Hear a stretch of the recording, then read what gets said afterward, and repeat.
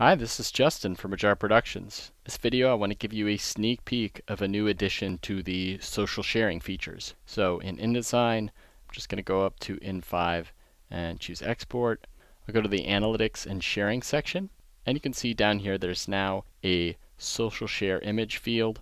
Here I can browse for a file that I've created, an image file. If I leave this blank, it's automatically going to generate an image from the first page in the document for me, as long as I have one of these sharing options checked. Another thing I want to make note of, I've added a custom URL here, and that's because I found that Twitter is really finicky about this. You don't absolutely have to know the URL. If you don't, in5 will use JavaScript to dynamically fill in the field that Twitter, Facebook, and LinkedIn are looking at. And when I was testing this, I figured out that Twitter doesn't really let the code run with the JavaScript, whereas Facebook and LinkedIn do. So in order to make the image show up for Twitter, I've put that in here. Just want to make note of that. The other thing I want to note is I've added a description in the SEO that will appear on Twitter and Facebook. And within the basic section, we can set the title that will show up in the social sharing as well. In the browser, I'm in my local file, and if you've ever tried this before, you're going to see it doesn't work because all of these need an online URL. So Twitter kind of lets you get away with it, but you can see the URL starts with file. That means this is a file on my local computer. It's not on the internet, so if I try and share this, nobody else is going to see it. All right, we don't want to do that. Facebook and LinkedIn will give you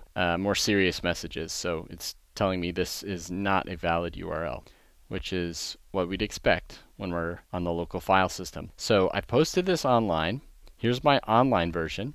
Now if I go to share this on any one of these, should see something a little better. What I've noticed in my testing is that Twitter is super finicky. It's really aggressive with caching. So for some reason the image isn't showing up here, but you can see the title and the description that I put in. So let's take a look at Facebook.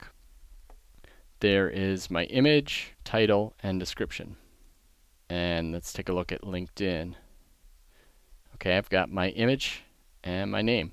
So that is a pretty nice addition. I want to show you 3 tools that are really useful. Each one of these has a validator or debugger for these. So you just put a URL in here. As I said, Twitter is really aggressive at caching. So what I had to do as I was testing, I would add index.html to this and then a question mark, and then I might say, test equals 1. And then as I would test it again, I would say test equals 2. That would force Twitter to run this from an uncached version. When I hit preview, it shows me the card. So this is what it should be looking like in Twitter. Twitter's own validator tells me it should be looking like this. So you can see you might deal with some really finicky stuff with Twitter. I did get some errors down here initially. They eventually went away, but it didn't seem to be connected to what I was doing on my server, and I think that was the delay in Twitter's caching. So just be aware of that when you're working on this. And then here on Facebook, same thing. I put in the URL. It shows me what it's supposed to look like. Sometimes there are warnings about an app ID. You don't need to do anything about that. That's for a different purpose.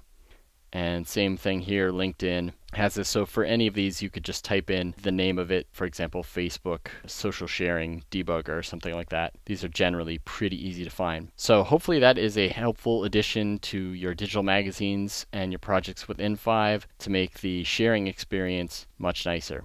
Be on the lookout for that new feature.